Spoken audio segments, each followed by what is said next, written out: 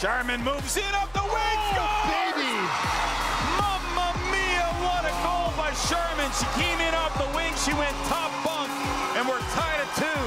Well, there's the offensive talent that Sean Fisher was talking about with Sharman. Alanna, I was looking at your goal, and I was so impressed by when you came in and how you attacked. Take us through that second one. What a shot you put up there. Yeah, I always like to go for the pass on the 2-on-1, but the D took away Sheridan, so it just kind of happens. I mean, I played with Val at Fusion Games a couple years ago and had a lot of practice against her, so I mean, can't really stop a top shelf up there when it goes right there, but I was hoping that spot was going to be open.